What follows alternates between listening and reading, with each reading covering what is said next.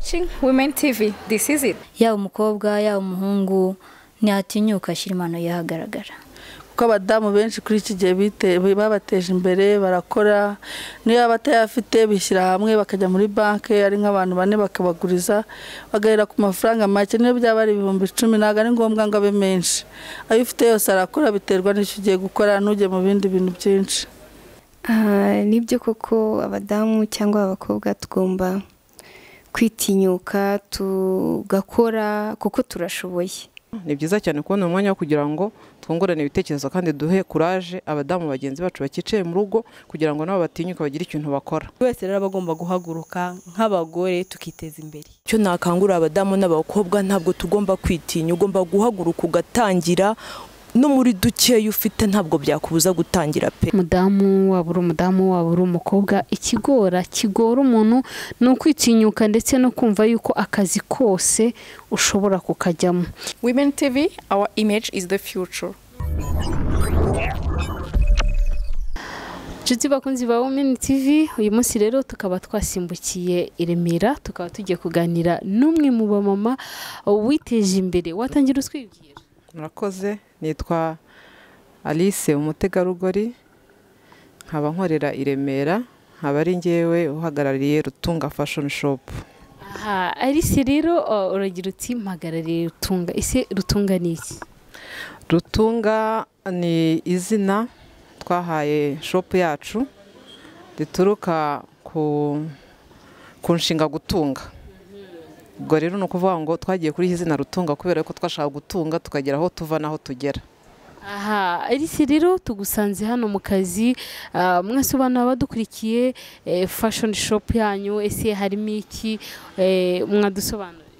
Murakoze. Fashion shop yacu irimo ibintu bitandukanye, irimo imyenda y'abagabo, amashati, amapantaro, inkweto z'abagabo, amasokisi, boxer, harimo n'amakravate, harimo imikandara, harimo amakositimu, harimo n'ama-t-shirt.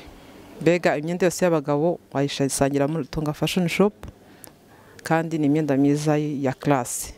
Iyindi myenda dufite ni imyenda y'abadamu. Imyenda y'abadamu, amasakoshi murayabona hariya, inkweto, imikandara y'abadamu, amakanzu, amajipo, imyenda y'ibitenge, dufitemo n'ibikapu. Alice rero watubwira ujya gutangira iki gitekerezo mwatangiye mute nk'abadamu? Ese hari abadamu benshi badukurikiye bakeneye gutera imbere, hari abadamu benshi bakeneye kwitinyuka bakagera nk'aho ugeze, hari abadamu benshi bakunda nk'ibyo mukora. Ese mwatangiye mute igitekerezo cyaje gitse? Murakoze cyane. Igitekerezo dutangira kukigira twahereye ku buryo usanga buri muntu wese mu Rwanda iyo amaje kumva akoreye amafaranga kumva amaze kwiteza imbere mu wenda mu rugo, yubatse inzu, afite ibyo kurya, afite abana, nta kindi ni besoin iri primaire yihutirwa cyane. Buri muntu wese akenera kwambara kandi akambara gasa neza. Ukurikije n'iterambere ry'ahantu u Rwanda rutuganisha, igihugu cyacu, politike ya leta, buri muntu wese akeneye gusa neza, akeneye kwambara neza, akeneye imyenda myiza. Rero niyo mpamvu twahisemo kuvuga ngo reka dushinge shop yegereye abanyarwanda kugira ngo twiteze imbere ariko tunambike n'umunyarwanda n'umunyarwandakazi ase neza. Murakoze cyane rero Alice, ngira ngo ni igitekerezo cyiza. Ese noneho niki wabwira abadukurikiye kuri Women TV? Niki wababwira? Hari abadamu benshi bakiri mu rugo bakitinya, batarigirira ikizere nk'icyo wigirira. Ese Alice watubwira Alice utaratangira gukora na Alice w'uyu munsi? Murakoze. Ubundi mu by'ukuri abadamu ndanabakunda cyane, mwakoze kuza kunsura. Ni byiza cyane kubona umwanya wo kugira ngo twungurane ibitekerezo kandi duhe courage abadamu bagenzi bacu bakicaye mu rugo kugira ngo nabo batinyuka bagire ikintu bakora. Ko icyambere ntago igitekerezo nicyo cyamuhimo. Iyo umaze kumva ufite igitekerezo kuvuti reka mve mu rugo nkorera amafaranga niteze imbere, nteze imbere umuryango wanjye, byose birashoboka. Ko ushobora kwegera amabanke, ushobora kwegera ibigo biciriritse, ushobora no kubaha warasevinze ukavuga uti noneho niba narakoraga nk'akazi gasanzwe reka noneho nanjye nikorere kugira ngo mbashe kwiteza imbere. Rero niyo mpamvu nakangurira umuntu wese w'umudamu uri mu rugo kwiteza imbere agatangira gutekereza igitekerezo cyo kubatereka nikorere akantu gato gashobora kungeza ku kintu kinini. rero nicyo kintu nagira inama abantu badukurikiye. Kandi ku ruhande rwanjye nk'uko mwambajije mbere Alice ntaratangira gukora imirimo nk'iyi ngiyi, mu by'ukuri nanjye numvaga mfunze mu mutwe, nkumva ntazi icyerekezo cyanjye aho kigana. Ariko majije gufungura shop yanjye, maje guhura n'abandi bagenzi banjye dukorana, duhuje business, tukagira iterambere, tugafunguka mu mutwe, bituma wumva yuko ushobora kuva ku ntambwe imwe ukagera ku yindi. Rero twese tugomba gutinyuka, abadamu turashoboye, njye narashoboye kandi numva aho ngeze ari heza, mfite n'intumbero yo kuzarengaho. Reka rero tukubaze, ubu haje icyitwa made in Rwanda. Ese rutunga mwaba mukoresha ibyo mu Rwanda gusa cyangwa mwambukiranya n'ibihugu mukazana indi myenda? Murakoze cyane kumbaza icyo kibazo.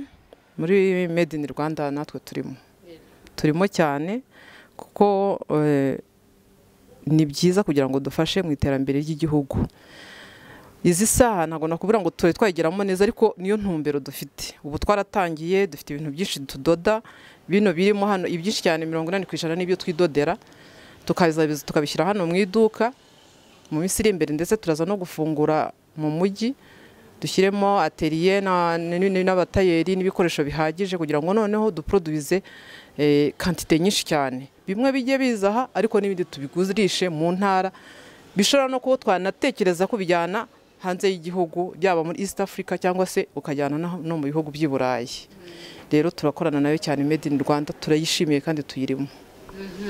Ese Alice nari nkubajije ngo mukorana na made in Rwanda, ese hari ahandi mwaba murangurira imyenda yanyu y'agaciro? Murakoze, turahafite aho turangurira. Akenshi hari igihe tujya hanze tukayizana.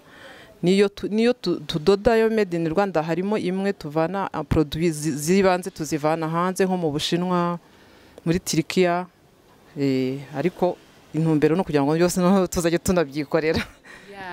Alice rero urakoze cyane, ni igisubizo cyiza uduhaye. Twifuzaga kumenya, ese Alice utarurira indege, utarajya kurangurira hanze, ugikorera mu Rwanda, wadusobanura, watuganirizaho gato, kubera ko hari abadamu benshi bagikorera mu Rwanda atarumva ko yatinyuka akajya nko muri iyo Turkey kurangura, kujya muri China, muri Dubai.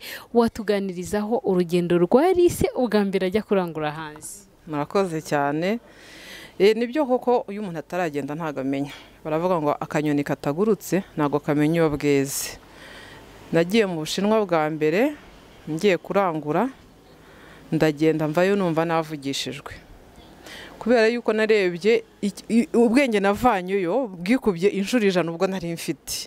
Kumva ubona ibintu byose biri aho ngaho, ukabona wageze ku isoko y'ibintu, uza wumva nyine mu mutwe nawe wishimye cyane, ukakangura n'abandi uti muze tugende hariya, muze traveling, nibwo umuntu amenya, ukamenya gucagura ibintu byiza, ukamenya n'ukuntu approachinga abantu hanze. Rwose harimo itandukanirizo rikomeye cyane. Harimo itandukanirizo rikomeye cyane ku buryo ntago nari kubwira, bega birarenze mu by'ukuri. Ku buryo niyo maze igihe gito naragenda, gusa mba numva nshaka kugenda ngo ndavuga mana njye hari ibindi bintu bishya byavuze nanjye ubu ntaramenya. Twereke rero ishusho ya Alice ageze mu isoko ryo hanze, agiye kurangura n'ubwa mbere. Twereke iyo shusho, twereke ibyishimo baba gufite cyangwa se amatsiko. Nibyo narishimye cyane. Naragiye nyine ngera ahantu cyane ahantu hanshimishije, ni ahantu nagiye ngiye kurangura imishanana y'abadamu.